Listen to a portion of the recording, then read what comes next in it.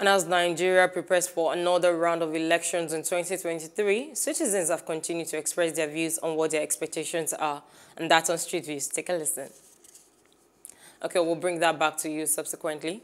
Moving on to other parts of Africa, the Executive Council of the African Union have met in Malabo ahead of a two-day summit set to tackle the humanitarian and political crisis the continent faces.